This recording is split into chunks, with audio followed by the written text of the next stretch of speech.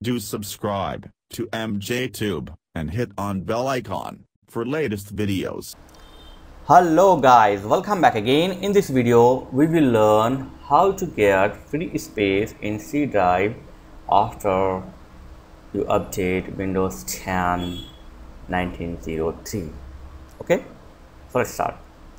So first I will show you my current C drive space. I have only 16.1 GB free space. Okay, 16 GB free space. So let's try to make some space. So for this, go to start, then go to setting,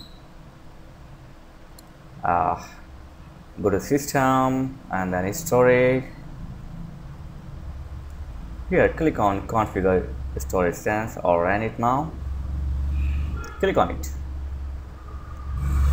Okay, now scroll down and here you will get option free up space now. So check on delete previous version of Windows.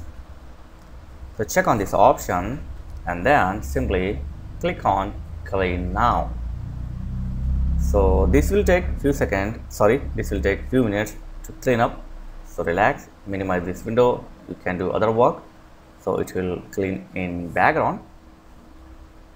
So as I said, it will take around 3 to 4 minutes. Yeah, I think 3 to 4 minutes to clean.